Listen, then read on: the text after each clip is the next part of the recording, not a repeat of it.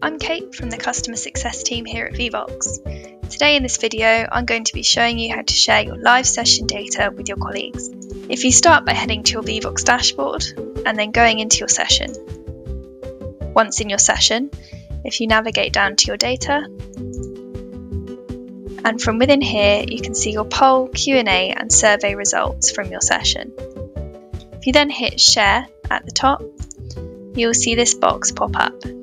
There is an option to add a passcode to your share link if you would like to make it more secure.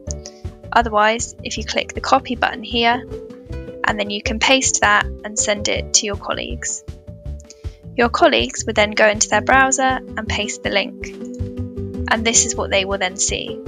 So they will also see the poll, Q&A and survey results and information on who has joined the session. You can send this link before the session is started, during the session or after the session.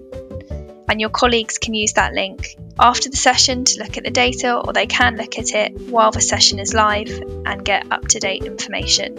Thanks for watching. Please like and subscribe to our YouTube channel for more helpful hints and tips. Bye!